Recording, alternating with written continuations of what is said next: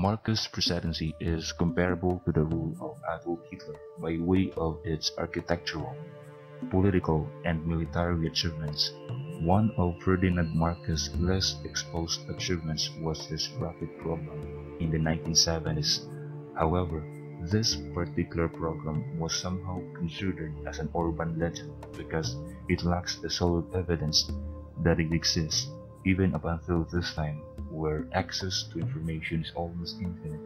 Yet, we only have a few information about this project. Marcos' rocket program was started by Alejandro Melchor Jr., who served as Marcos' executive secretary from 1970s to 1974.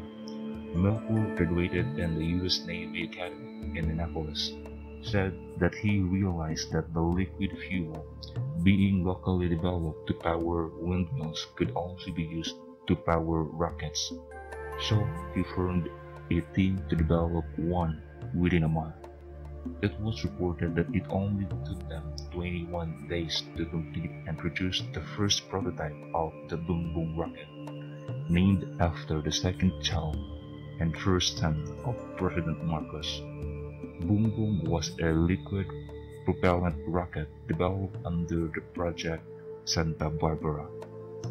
The improved prototype of the project was first successfully launched on March 12, 1972 in Caballo Island near Corregidor, and the rocket was successfully retrieved from the South China Sea.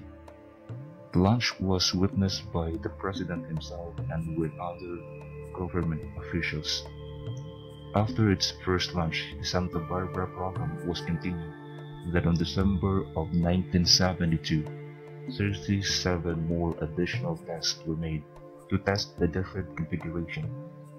During the 1973 Independence Day parade in the Luneta Park, Marcos showed the rockets, and this is the only video available today, where a rocket consists of a 6-tube launcher mounted on a pinroll truck.